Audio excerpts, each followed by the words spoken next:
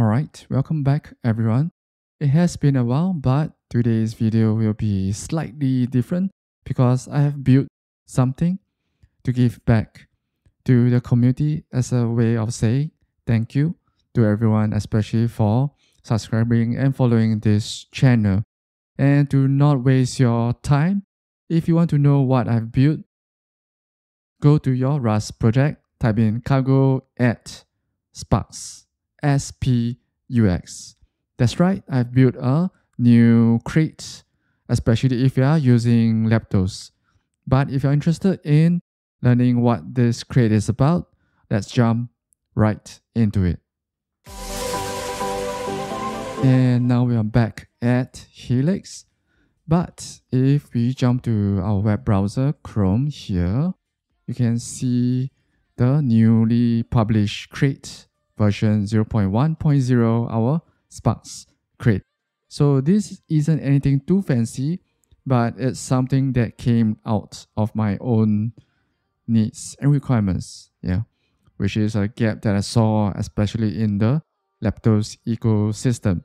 So to use any of the loaders that I have added to this crate, let's take a look at the new empty Leptos project that we have going on right now.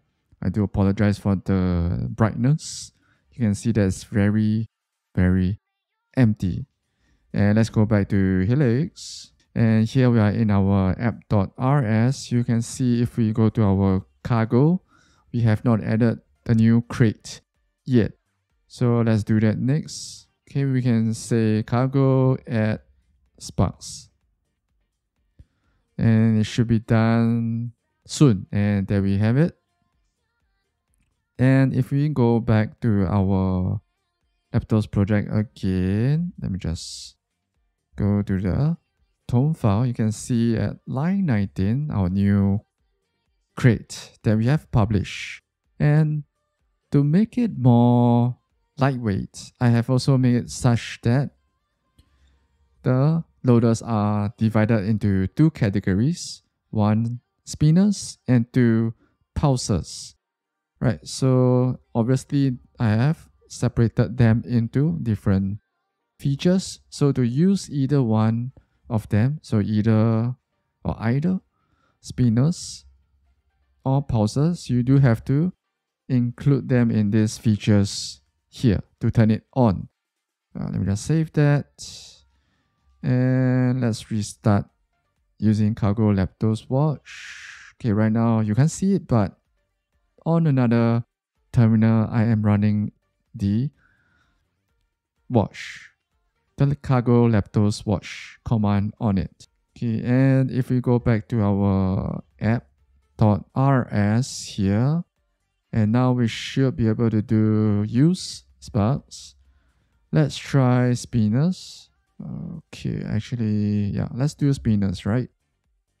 Partial circle. So this is one of the loaders that I have added to the first version of this crate. And if let me search for homepage. Let's go to the homepage component. There we have it. And to use any of the Sparks component, all you have to do is just plug it in. So we have, or rather we are going to use the partial circle component, and each and every component that is included with Sparks requires two props, right? Two necessary props, and that is color.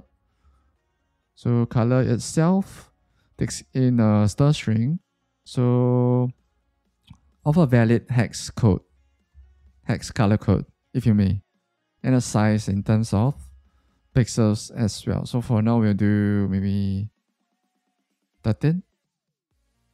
And let's save this. Size, So you can see right off the bat, one of the benefits of Rust, right? It's strongly typed in the sense that I've made it such that size is an unsigned 32. So we can pass in 13 as string here. It has to be 13. Save that. And now if we go back to our Leptos app on Chrome, and let's refresh this page, you can see all the way above me, you can see a small spinning circle. It's quite small. Let's make it bigger. So if you go back to Helix, let me just change this to maybe 33 and save that. So 33 in this sense will be 33 pixels. Yeah. So let's refresh that and let's take a look at Chrome. So you can see all the way at the top is our spinning partial circle. So it's nothing too fancy, but once again, it is my way of giving back to the community and giving back to you. Obviously, the source code is also available at the GitHub page, which I'm loading and loaded right now. You can see all the examples or the loaders that I've added for this first version. Okay, for the spinner categories or spinners category, and for the pulsers category. So all the steps that I've just mentioned are all here on the GitHub page. And of course, if you need an example of how to use this new library, especially with Leptos and with Suspense, you can check out this example in the GitHub page as well. So hopefully this crate will be helpful to you, and let me know your thoughts and comments down below if you found it helpful. And as always, do hit that subscribe button if you have not already done so. It will help out this channel a lot. And as always, stay awesome and stay safe, everyone. Cheers.